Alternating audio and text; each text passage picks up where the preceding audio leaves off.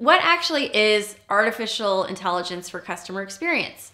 There are three things that I would say provide artificially intelligent examples of customer experience. The first one is chatbots. So there are many versions of chatbots today. You probably use Amazon's Alexa or Google Home or Apple's Siri, and that's a voice-activated chatbot. And I would say that Alexa is probably the best example of this virtual assistant. And she's doing so much for many of us in our homes. For example, in my own home, she gives us the weather. We listen to the radio through Alexa. We ask her questions. She also opens our front door and turns on and off the lights.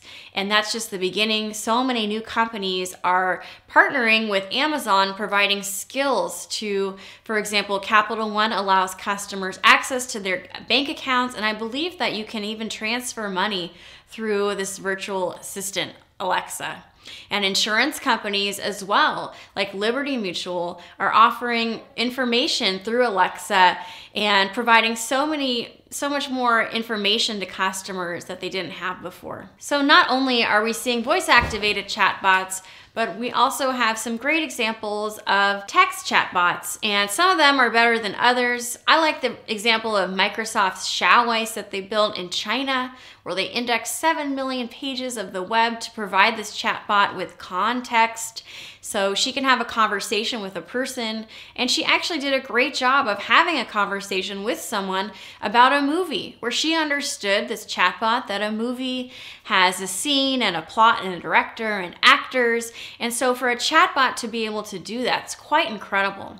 And so the better we become at programming these chatbots, whether voice activated or text chatbots, the more useful they will become in our lives. Facebook, of course, is super famous for Facebook Messenger, and many companies launched chatbots, but looking back, over 70% of these Facebook Messenger chatbots have failed because customers opted out because they couldn't really do anything with them.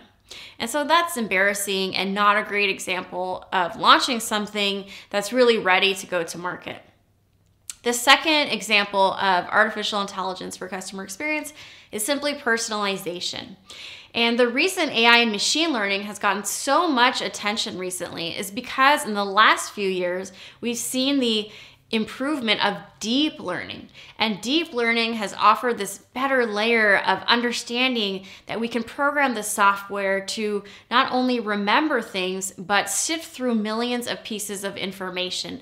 And that can allow the software to provide a more personalized customer experience than an actual human being could provide to a customer. The third exciting piece of AI for customer experience are customer insights. And we have so much data about our customers. Of course, there's talk about GDPR, that regulation in Europe, that we need to be careful about our customer data. We need to make sure they know, our customers, what we have and be transparent about it. But we've got a wealth of data. What are we doing with it?